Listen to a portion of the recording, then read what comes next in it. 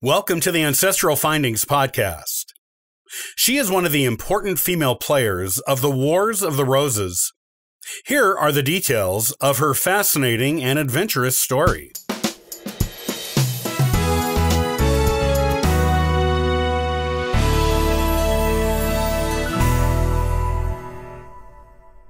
Born June 11th, 1456, Anne Neville was always meant to marry well, as her parents were in possession of a vast fortune through her mother's family. Her family was also well-titled, part of the nobility, and had royal connections. Her parents just had no idea how well she actually would marry, nor what part she would play in the Wars of the Roses when she was born. The second of two surviving children born to Richard Neville, 16th Earl of Warwick, and Anne de Beauchamp, Anne played second fiddle to her older sister, Isabel, during her early life. With no sons to pass his fortune or name onto, Richard Neville expected Isabel to be the one to marry the family into greatness. He made sure both daughters would have every chance of catching someone of the highest ranks of society by educating them extremely well for women of their time.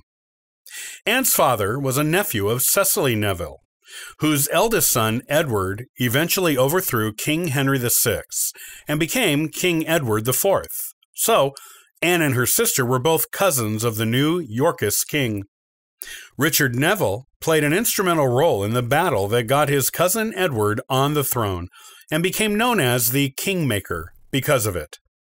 He was given a high position in Edward IV's court because Edward felt he owed his throne to his cousin's interventions. It was only when Edward IV secretly married the widowed commoner Elizabeth Woodville that his relationship with Richard Neville went bad. Richard was working diligently on arranging a marriage for Edward to a French princess and was humiliated both at home and internationally when Edward announced his Woodville marriage. Richard consulted with his Aunt Cecily, Edward's mother, and the two of them decided Edward's younger brother, George, should be on the throne instead. Richard had previously asked Edward if his elder daughter, Isabel, could marry George, and was denied, as Edward wanted both of his surviving brothers to marry princesses. In defiance of the king, Richard secretly married George to Isabel, then sailed for France with the newlyweds, his wife, and Anne. Isabel gave birth to a stillborn daughter on the rough sea voyage. Once they arrived in France, it became clear they would not get enough support there to mount an army in George's name. Angry that his promise of being made king was broken, George headed back to England to reconcile with Edward, taking Isabel with him. Looking for a different way to get Edward off the throne, Richard began negotiations with the exiled queen, Margaret of Anjou, wife of the deposed and currently imprisoned Henry VI. She was staying in France at the time, as her relatives were there. Formerly her enemy, Richard now allied himself to Margaret by promising Anne's hand in marriage to Margaret's only child, Edward of Westminster. To those who considered Henry VI the legitimate king, Edward of Westminster was Prince of Wales and heir to the English throne. By marrying Anne to him, Richard was assuring his family would be part of the royal one as more than just cousins, should Margaret succeed in putting her husband back on the throne. By marrying Anne to Edward of Westminster, Richard made his daughter Princess of Wales in exile, and also put her on the opposite side of the Wars of the Roses from her beloved sister, Isabel. Anne wasn't Princess of Wales in exile very long. Married in December 1470, Margaret's army was ready to invade England the following spring, and Edward IV's forces quickly defeated them. Edward of Westminster was killed in battle in April of 1471, and Margaret was taken prisoner in the Tower, where she stayed for years until her French relatives ransomed her. Anne Neville was now a widow at only 14 years old.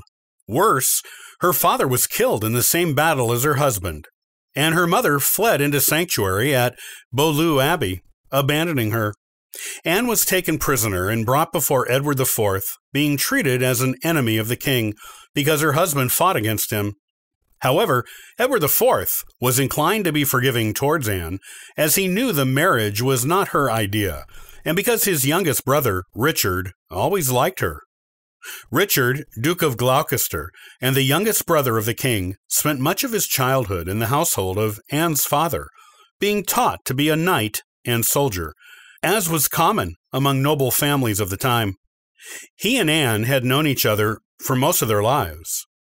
Edward IV released Anne into the custody of his brother George and Anne's sister Isabel until he could decide what to do with her. Richard wanted to marry her, but George wanted to send her off to an abbey and make her a nun. This is because both Isabel and Anne were now wealthy heiresses. The king declared their mother dead, even though she was alive and in sanctuary, and with their father gone, they were set to inherit the vast Beauchamp fortune their mother brought to her marriage. If George could keep Anne unmarried, he would control all of it through his marriage to Isabel. George was unwilling to let Anne go anywhere unsupervised, and there are conflicting stories of what happened next. One says that George hid Anne dressed as a servant in a cookshop in town in London, so Richard couldn't find her, but that Richard discovered her anyway. The other story says Richard arranged for Anne to escape George and Isabel's household, disguised as a servant, and hid her in a cookshop in town until he could secret her away to an abbey for safekeeping.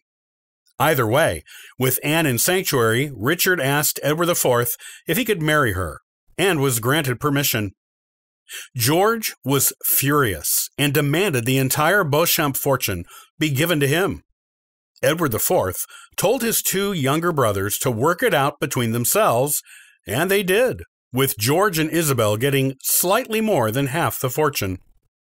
Richard and Anne still got plenty, however. They also got custody of Anne and Isabel's mother, who was released from sanctuary with a letter of safe passage, but still legally dead. She lived with Richard and Anne at their castle. Richard and Anne together were the Duke and Duchess of Gloucester. They had one son, Edward of Middleham. When Isabel died in 1476, at only 25 years old, after giving birth to her fourth child, Anne and Richard took custody of her two surviving children and raised them alongside their son.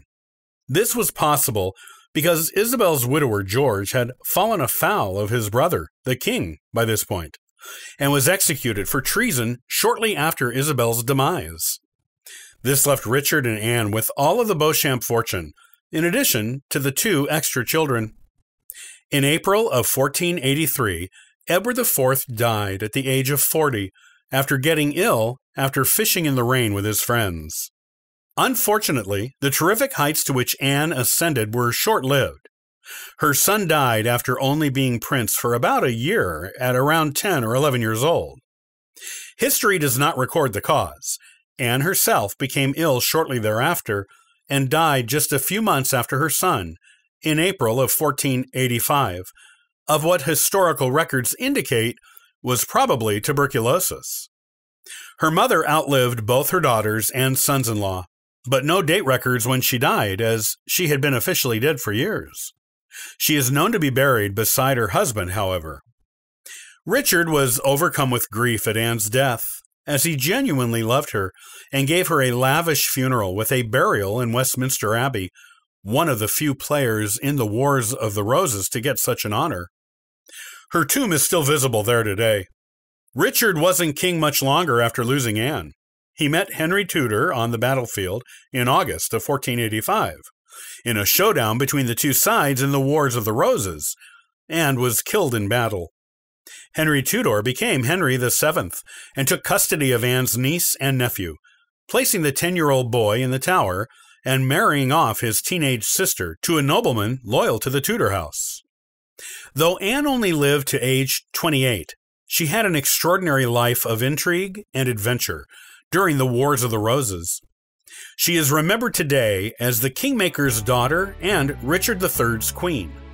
But she was a strong, willful woman in her own right, who who looked out for her own interests and made sure, in spite of everything, she gained enough control over her own destiny in a time when women of the nobility had very little of it, to marry the man she truly loved.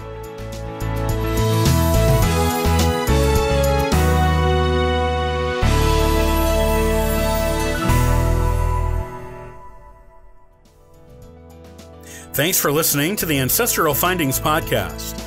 Looking for additional free resources? Visit ancestralfindings.com for more helpful information. Happy searching!